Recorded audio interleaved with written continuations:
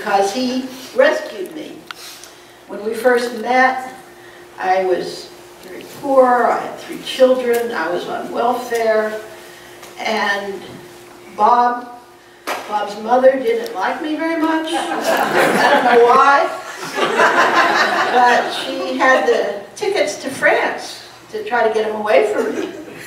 And I know Bob had wanted to go to France for years and years, and I told him, I said, look, Bob, if you really love me, go to France and come back, and I'll still be here. And he said, no, he said, I won't leave you.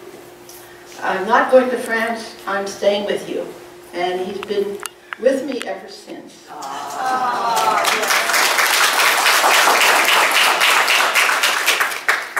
Now I'd like a few words from the children, if they would like.